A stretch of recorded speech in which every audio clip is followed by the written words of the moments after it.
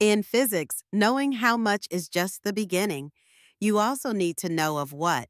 Imagine someone says, I ran a distance of 10. You'd ask, 10 what? Meters? Kilometers? Inches? Without a unit, that number is meaningless. Units give meaning to measurements, telling us the scale, time in seconds, mass in kilograms, distance in meters. Every physical quantity has a standard unit, and consistency is key for meaningful results. Then there are dimensions. They show what a quantity is fundamentally made of.